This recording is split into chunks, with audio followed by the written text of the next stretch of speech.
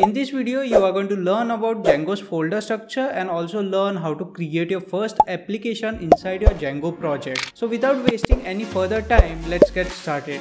Well, hi, I am Shubham and subscribe to become a better software developer. So in the last video, we have already created our project and also experimented on how it looks on the browser. So in this one, let's start by looking at the folder structure. Actually, this is only Django projects folder structure, and we will create an Django app inside the project and we will also look at that. So right now let's explore Django's folder structure of project. So over here in the src, that is our project name, in that we have a file called as manage.py. So with the help of manage.py file, we run our project, we make migrations in our project, run test cases, basically do everything related to server. Okay. Then we have another folder called as src, which is, if we expand it, it is the settings, or like you can say project folder. Inside this we have init.py or dunder init.py, which is like empty Python file which does not consist of anything, and we will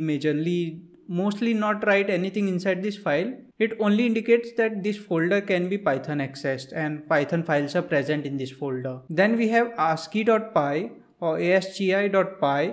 We are majorly not going to touch this file unless we are writing something related to real-time communication or hosting our project. Then we have settings.py. This file consists of all the settings related to our project and applications. So whatever setting you want to write, we have to write it over here. Let's say tomorrow you want to send an email.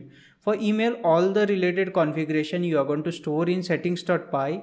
And if there is any sensitive data that you want to access in your project, you will keep it in environment file, that is .env, and access it in settings.py and assign it to a variable and then use it further in your project. So this is the settings.py. This is urls.py file. This is URLs of project. Okay. And it has only one path, and if we go to admin, we will be able to access admin. So let's say tomorrow we add more applications in our project. So when we add that, we have to include all the paths over here. Like let's say that in the browser you want /login or /register, then you will enter it over here, or also you will create more urls.py and in those files you will enter it. And then we have wsgi file. This is also related to hosting, so we are not mostly going to change it. And finally we have at our project level db.sqlite, that is our database, of course. So if you don't want SQLite DB, then that configuration is also mentioned in our settings.py file.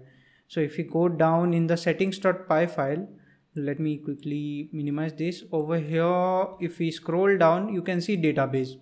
And in database right now, the default one is SQLite. So that is what it is using. So if you want to change it to any other database, let's say MySQL or Postgres, you can do it over here. Then more settings such as templates, like where you want to keep HTML file that we are going to see in this particular video. Then middlewares, then installed apps, everything is mentioned over here. Now let's say that you want to display something of your own on the browser. Let's say that we want to display hello world on the browser. So in order to display that, we have to create a Django app. So what is a Django app? Well, basically it is like sub modules that you can divide your projects into. For example, if you take e-commerce, right, in that checkout can be a app. Then products can be another app, then user authorization or accounts can be another app. So likewise, we divide our entire project into smaller apps, and that is what is app in the Django. So let's go ahead and create our first app.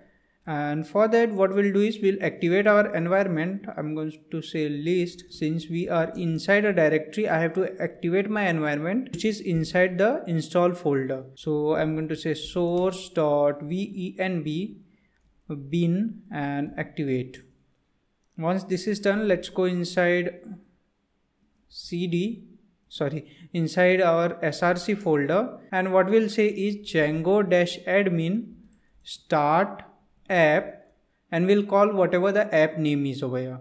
So I will call my app as first, and it went ahead and created our app first. So over here, if you look inside the src, you can see a new folder has been created, which is first. And if we expand this, inside this there are multiple files and one folder. Migrations we are going to ignore for now because I will teach you sometime later. Actually, I already have a series covered on migration. You can check that out once you're done with these basics. Then comes init file. We have already explored the init file.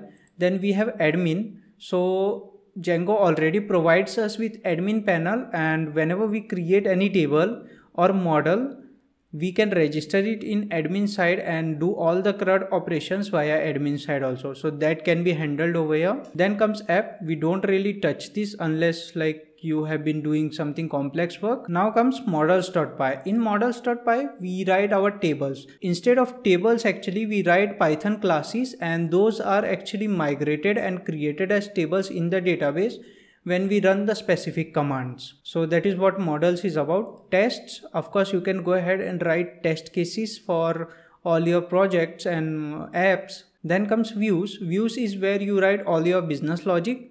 It can retrieve data, do all the database operations from here, and then display it on the template, which is not present. So we will create template soon. So this is the entire folder structure of the Django project and app. So now let's say that tomorrow you come and you create another app. That app will also have the similar folder structure. And in order to let Django project know that there is something called as first app, we have to go inside src settings.py, and in installed_apps, we will specify our app name, that is first. So what we have done is we have come to settings.py of the Django project, and inside the installed apps we say that first. That means we let our Django project know that there is something called as first, which is one of the apps that we have created. So that's why we have specified it over here. If we don't specify, Django won't know that there is something called as first app. So now let's say that you want to show a hello world on the browser. So for that we will go to views and we will create a function called as def index. This will take in request. This is always there, request. And then what we'll do is we'll return something from here. But what we will return HTTP response from here saying hello world. If you hover on this, it says HTTP response is not defined. So let's import that from django.http import HTTP response. So we have imported that. Let me remove this. This is not required. Save this and let's run our project. So we'll say it as python manage.py run server. This is the command to run our project. So it is Python, then this file that is manage.py, as I told you all over like in the start of this video, manage.py, and run server. Run server will like run our project. Let's ignore these errors for now. I will tell you all later, and let's go to browser. Over here you can see the screen of the project that we created last time, but how do we access the newly created function? So for that, what we will have to do is we will have to go to our urls.py. Let's go over here, and in this one we will have to specify our index function, okay? Or we will have to tell our project that there is something called as index, and when do we load that index? We will load it on blank path. So we will have to import that first. So from first import views. Okay, let me correct the spelling of import. So views, and we will say in the path, when the path is index or when the path is blank, load views dot index function. Okay, and over here we also have to specify a name. You can ignore this name, but I like specifying it because we can use it later on. So we will say index, put a comma over here.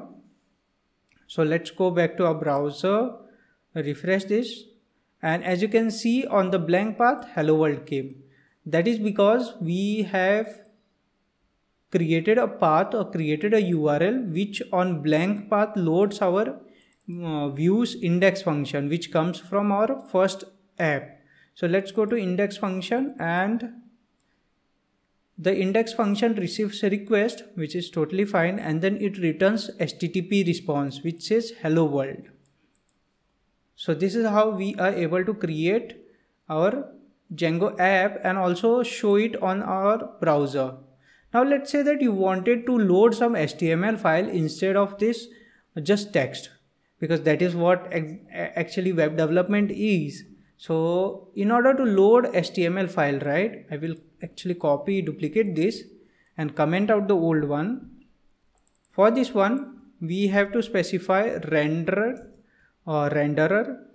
In this one, first we pass the request, the one which we receive from the index function, and then we specify index.html or whatever the HTML file is there, we specify that. But if you notice, we haven't created that index.html, correct?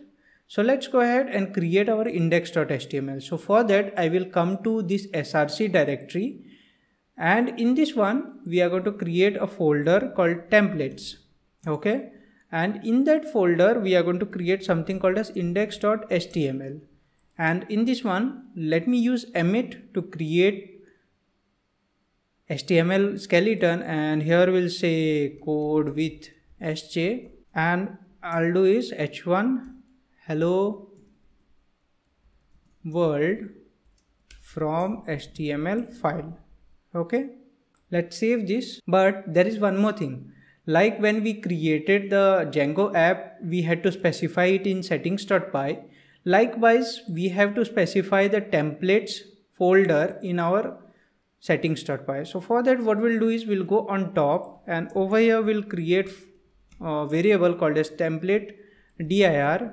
We'll take it as base directory front slash, and then we'll say templates, whatever the folder name is. So that is templates over here. Let's save this, take this template directory, scroll down. We'll go to line number 56 where it says templates, and in this one over here you can see dirs, so directories. So over here we'll specify the template directory, the one which we just created on top. So let's save this, and this is already done. So let's go to our browser and see if it changes or not.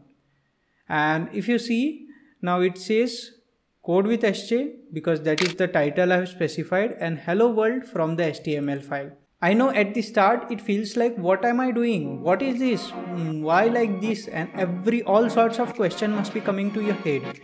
But trust me, it is just at the start that you will struggle, or like you will have hard time learning this.